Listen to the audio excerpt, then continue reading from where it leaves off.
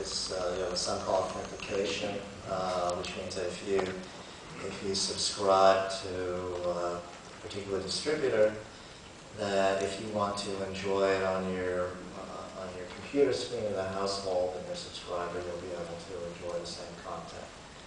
And we're concerned, we want to make sure that it's a good consumer experience. For example, I don't think it would be very effective if you wanted to watch The Daily Show on your computer. You have to type in a PIN number. You have to switch from the TV to the computer. It has to be seamless from a consumer standpoint. So there are technological issues.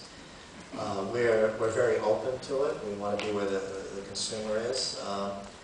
There's certain things that are good for us if we do that. I think we can, the counterparty to that is that we have more advertising opportunities across these different devices. The